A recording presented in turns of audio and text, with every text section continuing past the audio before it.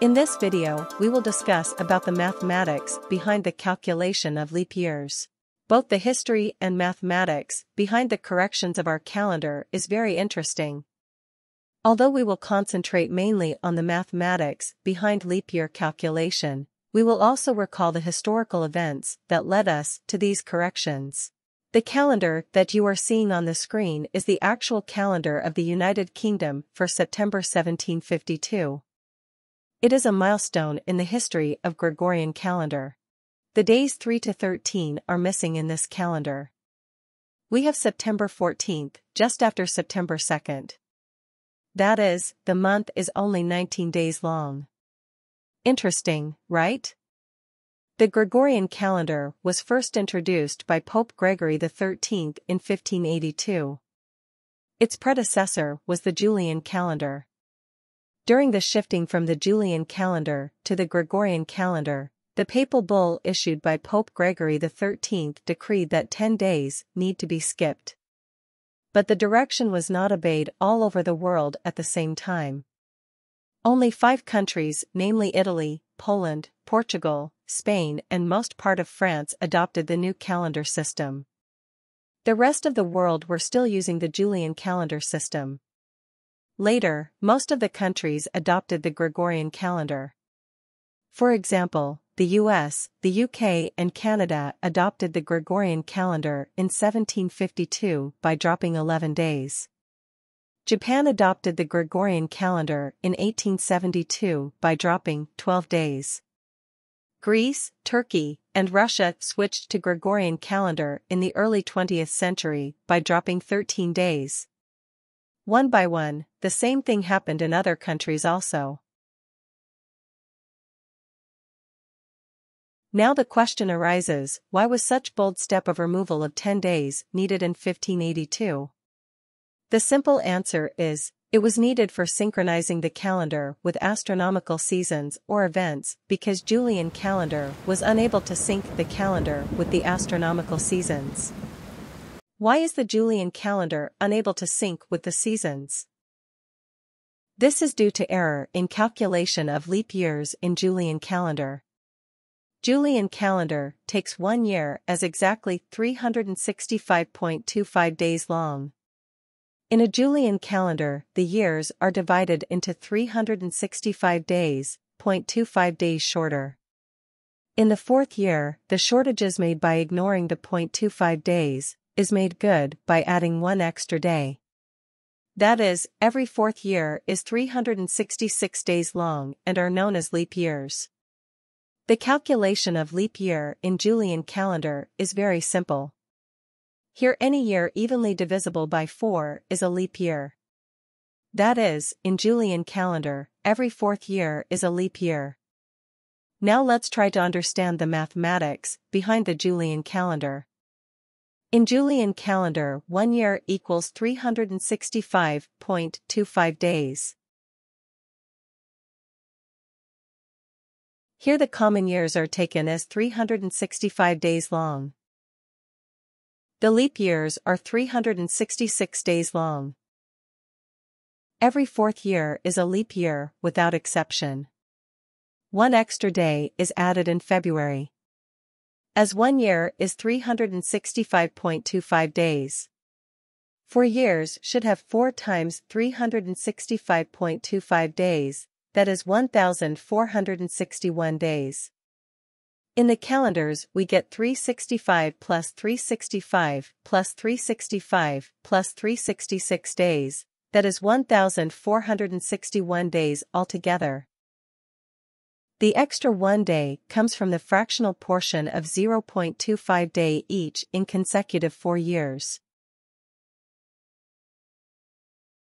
That is how we get 1,461 days in 4 years. Here the logic of leap year calculation is very simple.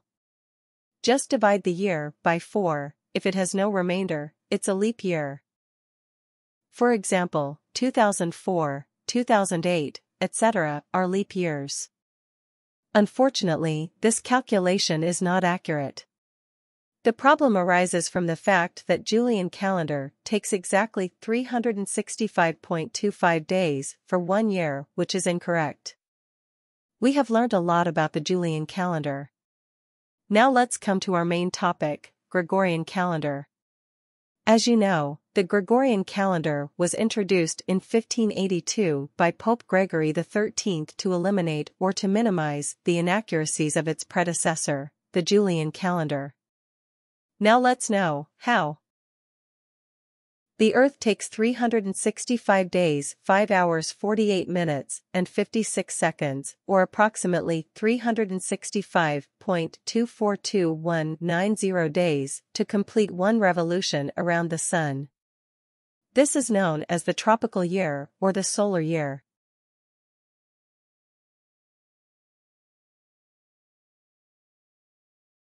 This is our Earth. It starts its revolution here and completes one revolution in 365.24219 days. Although the Earth moves in an elliptical path, actually, the Earth moves in an elliptical path like this one. But for simplicity, we will show the completed path as a straight line. That is, when 1 year is completed, the Earth moves from here to there. This will help us to illustrate the differences between the path covered by the tropical year.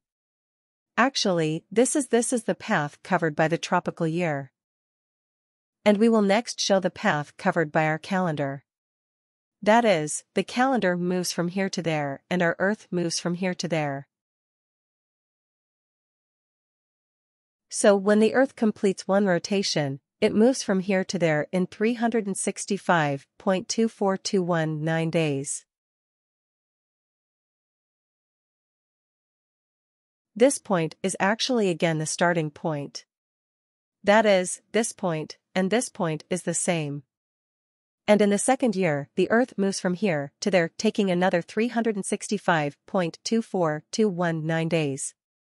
And in the third year, the Earth moves from here to there, taking another 365.24219 days.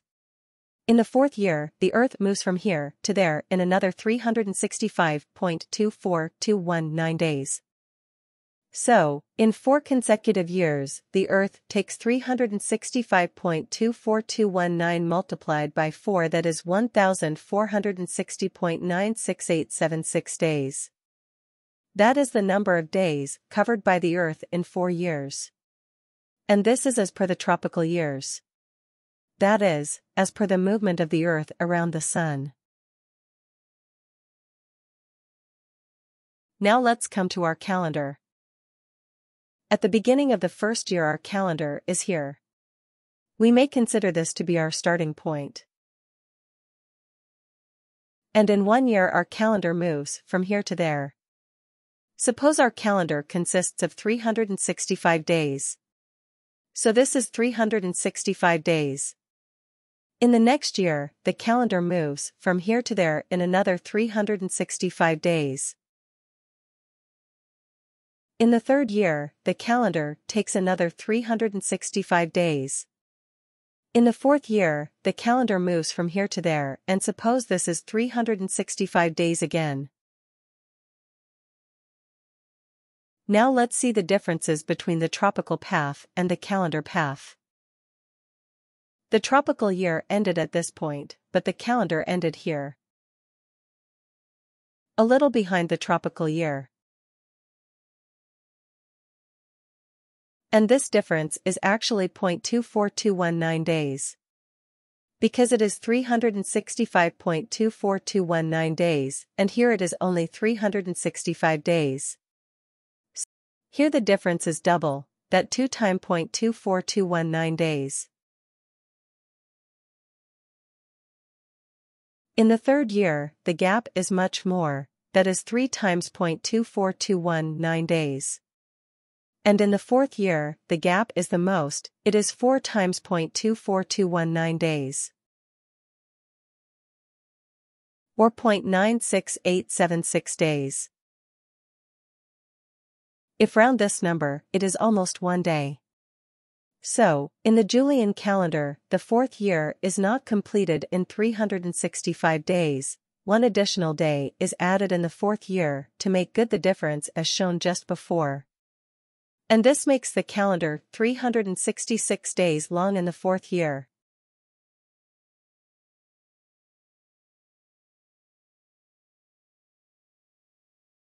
So, the end of the calendar year is shifted to this point. To sync the calendar with the position of the Earth in its orbit. But in doing so we introduce an error because one day is more than 0.96876 days. So, our calendar took 365 into 4, plus 1, that is, 1,461 days in 4 years. So, this red portion is actually extra fractional day added in a 4-year block. This is actually 1461 minus 1460.96876, that is, 0.03124 day. That is, our calendar is taking 0.03124 days more to complete 4 years. Although the fraction seems to be very small, in hundreds of years, it will become a considerable number of days that could not be ignored. If this process continues, then one day our calendar will drift away from the position of the Earth and there will be no synchronization of the calendar with the seasons. That is, our Earth will be here, and the calendar will be here. So, there will be a drift from the position of Earth to the position of the calendar. Remember that the change of the seasons is due to the position of the Earth on its orbit. So, if don't sync our calendar with the movement of the Earth, our calendar will not be able to sync the seasons with the calendar. Now you understand why we need some kind of correction to eliminate or minimize the error caused due to addition of one extra day in the fourth year. This is the reason of moving from the Julian calendar to the Gregorian calendar. The Julian calendar simply ignores the error and consider every fourth year to be leap year. The Gregorian calendar handles this issue brilliantly. Now we will see how Gregorian calendar handles leap years. We have already learnt the treatment of leap years in Julian calendar. In Julian calendar, the time frame for calculation of leap year is just 4 years and it ignores the minor difference between the length of the tropical year and the calendar year. In this section, we will learn the arithmetic behind the calculation of leap years in Gregorian calendar. Let's consider a time frame of 400 years. We already know that the Earth revolves around the Sun in an elliptical path and takes 365.24219 days to complete one revolution. This is our tropical year or solar year. That is, to complete one revolution, the Earth takes 365.24219 days. So, in 400 years, it takes 365.2419 into 400, that is equal to 146,096.876 days. This is as per the tropical year or solar year. So, the number of days taken by the tropical year in a time span of 400 years is 146,096.876 days. This is the calculation for the tropical year. Now let's check it for the calendar year. For the time being, consider that our calendar consists of only 365 days a year and there is no concept of leap year in it. So, in 400 years, there are 365 into 400, that is, 146,000 days. So, the difference between these two figures 146,096.876 and 146,000 is 96.876 days, that is approximately 97 days. It reveals that, in a time frame of 400 years, our calendar is approximately 97 days shorter than the tropical year. So, we need to distribute these 97 days in various years of our calendar. This will make our calendar 146,097 days long in 400 years, which is very closer to the tropical calendar. Remember that in Julian calendar every fourth year is a leap year. So, in 400 years, there are 100 leap years. But, as per this calculation, there should be at most 97, not 100, leap years. That is the correction made in Gregorian calendar. That is, as per the Gregorian calendar, there should be 97 leap years in a timeframe of 400 years. But in Julian calendar it was 100 days. So, there was a drift of nearly 3 days from the tropical year. But this, too, is not 100% correct either. Here the error is just 0.124 day in a timespan of 400 years, which we may ignore for now. And that is the basis of leap year calculation in the Gregorian calendar. Now we will see how these 97 days are adjusted in the calendar in a timespan of 400 years. Leap year calculation in Gregorian calendar. If the year is divisible by 4 and if the year is not divisible by 100, then it's a leap year. Or, if the year is exactly divisible by 400, then it's a leap year. That is, any one of the two conditions must be true for a year to be a leap year. That is, in Gregorian calendar, not all the century years are leap years.